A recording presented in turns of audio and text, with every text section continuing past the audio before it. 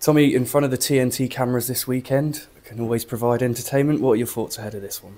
Well, we're looking forward to it. Obviously, we had a blip on Tuesday night, abruptly halted in my tracks by a really impressive AFC file side, I thought.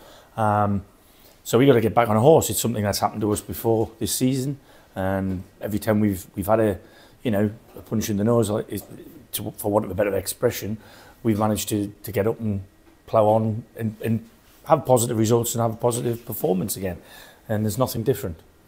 Our defence has chopped and changed a little bit here and there throughout the season, but we'll be missing Kean, who's been a mainstay this season. How will that affect us? Well, it will. He's been a big part. You know, a lot of people only see deficiencies in certain players, but we as a staff like to look at the whole picture. And I think whilst, he feel culpable to some degree because he left the pitch as early as he did on Tuesday night.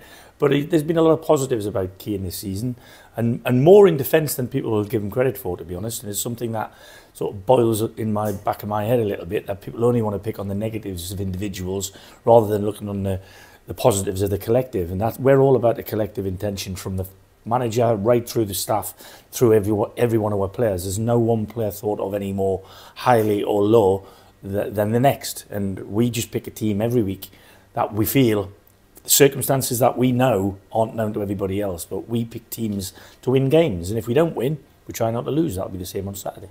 Obviously, on going down to 10 men and then having obviously Kobe pick up a bit of a knock and being stuck up front, we had to chop and change a little bit, didn't we? And we saw a lot of players stuck in positions they wouldn't normally be playing. But I think that's a good testament to those players, isn't it? That, all right, we didn't get the result we wanted, but they all mucked in. They didn't stop giving their all, did they, in positions they might not want to play in?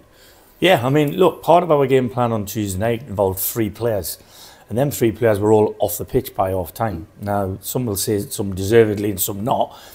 I don't care. At the end of the day, them players know what we want, they know how to deliver it, and 9 times out of 10, when they've been in the team, the results have been more positive than negative. So from that point of view, my attitude don't change. I won't take a backward step in my thinking or my planning, and I won't listen to noise outside this room. So we all have a say in here, and ultimately we all move forward together, picking a always positive team in terms of trying to win the game from the off. And if we can't win it, we'll try not to lose it.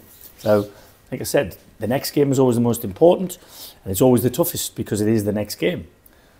The cards that we have to deal this weekend will be different from the ones on Tuesday, and I'll guarantee you they'll be different again on Tuesday against Barnet and then Southend on Saturday. So people have got to understand that these lads aren't machines. They're all. It's like some of them, to give you a good analogy, some of their petrol tanks are really full and are flying and they're doing really well and don't need looking after too much, but others aren't. Others have got little bits of petrol in the tank because their engines haven't been working a lot. And that's the best way I can describe it. And if I just keep playing or driving a car with no petrol in, what's going to happen with it? And that's what's happened. Fylde obviously were low in the table, but they were in incredible form. I think that's testament to the division this year, isn't it? It's incredibly challenging. But you look at our position in the league, and we've done well so far this season, and there's no reason why we can't go into every game thinking we can beat every team, right? Yeah, well, listen, on a one-off basis, we can beat every team. That's we've proven that because of who we've played so far this season, not just in our division, but in the cup competitions as well. But listen, there's no negativity in here. We're really positive. We've had a really good morning's training Thursday morning. The lads have come back bright and breezy.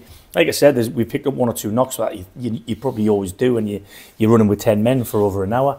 So whoever's available to us, like I said, we'll pick the best 11 we can, and onwards to the next game. There are a few knocks in the squad, isn't there? I know you obviously don't want to name names and talk about those and give too many details, but obviously Josh Barrett went down.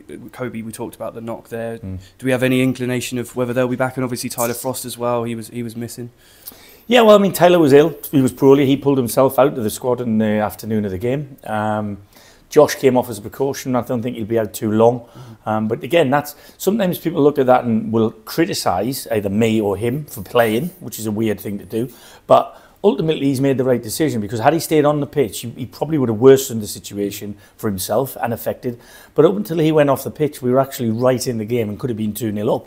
But that's forgotten because of the scoreline. It's not forgotten by us because we analyse every bit of the game.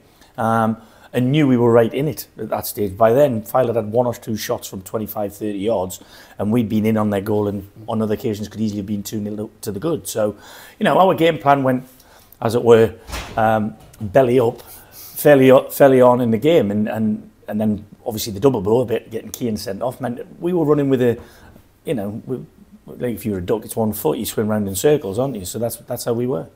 But, you know, that's in the back of the mind, isn't it? And all positive ahead of this weekend. Absolutely. Like I said, we move on.